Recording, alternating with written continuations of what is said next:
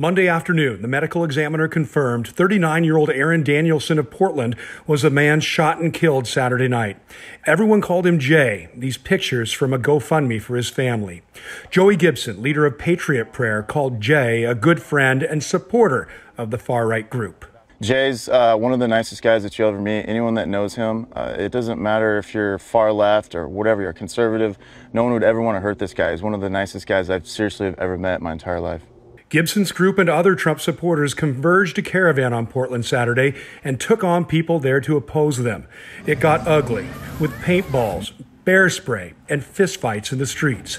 Then it got uglier. Democracy field trip. Not a good night. Live streamer Justin Dunlap experienced the shooting firsthand. His camera was live as things at Southwest 3rd and Alder turned deadly. He heard some yelling and saw Danielson shoot bear mace before he was shot. Instantly, like a half second later, the gunshots rang out. Just two quick reports, and the victim turned, took 4 steps, and fell. And the other two went the opposite direction on the street. A horrible scene on the street as Portland police and medics moved in and moved others out, while Danielson lay dead. Dunlap gave his video to police as evidence. He's watched it over and over.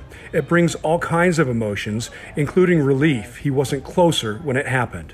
If I see a fight going on, I'm gonna be like, hey, there's a fight, let's go look at that. And then I would have been way closer, could have been in the gunfire.